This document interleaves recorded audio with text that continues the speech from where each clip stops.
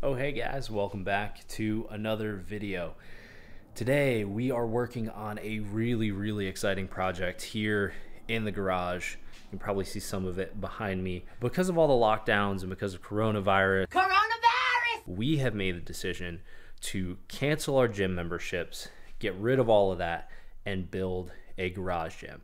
Now, in order to make room for all of the new gym equipment, we had to get the garage completely reorganized. So we added a lot of ceiling storage and wall storage and tried to make the best use of the space we could.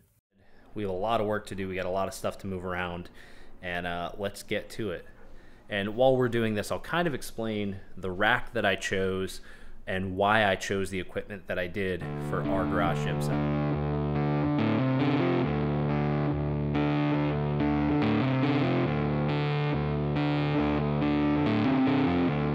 One of the things about setting up a garage gym that people don't often think about is the amount of prep work it takes to actually get your equipment installed properly. It means a lot of marking, measuring, cleaning, remeasuring, and drilling giant holes in your wall to make sure that your equipment's going to withstand your workouts.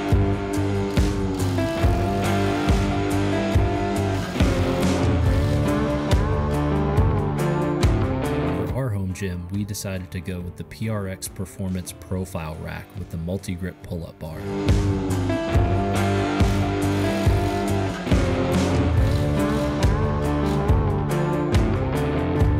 Installation of this rack was actually pretty simple. Although it says in the instructions that this should be a two-man job, it really wasn't that difficult doing it all by myself. The only thing you have to make sure of is for the rack to function properly, you need to make sure that everything lines up and is plumb, straight, and level.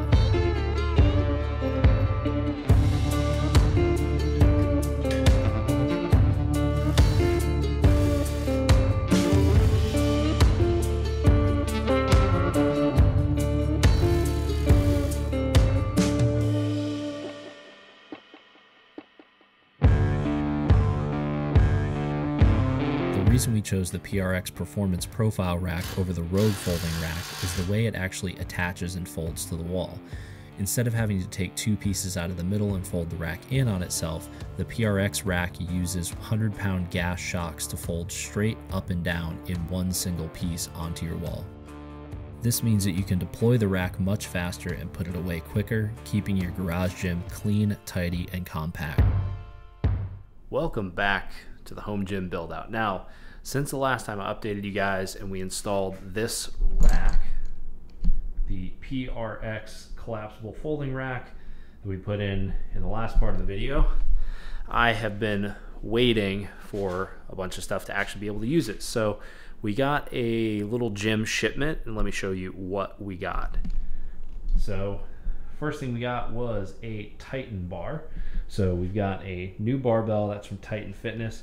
We also got some 25s from Titan, as well as some 5s, all standard iron plates. And we also picked up this Titan weight rack. So I should be able to store just about anything and everything on here that I could need in the home gym. So I've got my belt, got the slingshot, some accessories. Obviously, this is a functioning garage. I've got a bunch of junk in it. But what I'm really excited to show you guys is what I've been waiting on for probably almost a month now, over a month now. And they have been hard to find. They feel like they're worth more than gold. And that is 45-pound plates.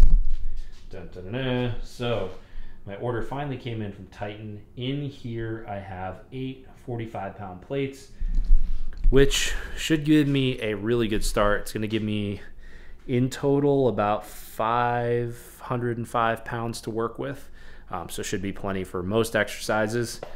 So let's get these things unboxed and get them on the weight rack.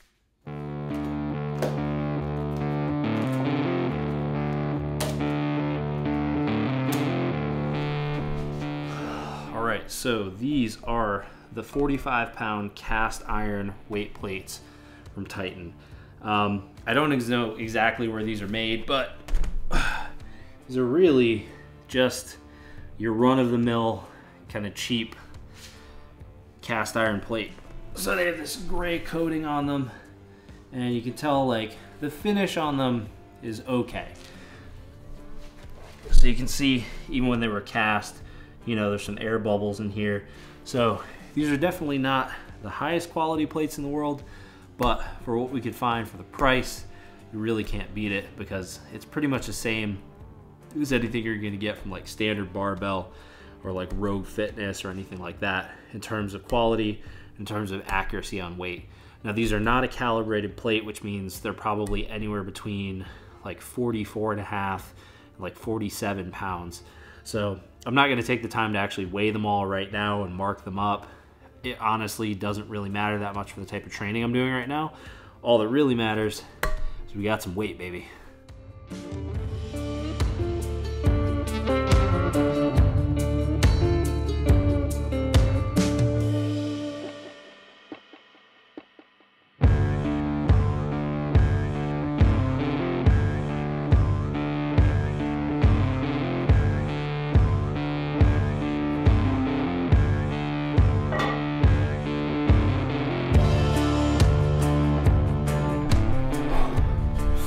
All right, so that is everything completely unloaded and stacked away. So before I hit this workout, one of the questions that I see a lot from people is, you know, isn't it cheaper to just have a gym membership than it is to build a home gym? And the answer is absolutely. So this entire setup with the slam balls, the weights, the squat rack, and to be honest, it's a pretty modest setup. In total is probably, you know, $3 to $4, maybe even approaching $5,000 total. Now at $10 a month, I could join any big box gym and probably save a significant amount of money and be there for years with all the equipment I could ever want. But there's a key difference with having a home gym, and I didn't really know it until I became a dad. Building this home gym out was not just about cost savings, and honestly it's not about cost savings because I'm not saving anymore. In fact, I'm probably spending a lot more money than I would just on a regular gym membership. But with that being said, what it does save me is time. I can come out here in my own gym, I don't have to wait on a rack, I can get my workout in, I can do whatever I want for 30 minutes, 40 minutes, an hour, whatever amount of time I have, I can work out and I can train. And then I can go right back inside and I can go back to being with my wife and my son. And to me, that is worth any expense. The time that I get back by having a gym in my house instead of having to drive to the nearest gym, which is about 20 minutes away, work out for an hour, and then drive 20 minutes home, I get that extra time with them every time I want to go and train. And if I only have a half an hour, I can do that. I don't have to worry about the drive or commuting to and from the gym being a factor in how much time I'm going to have to train.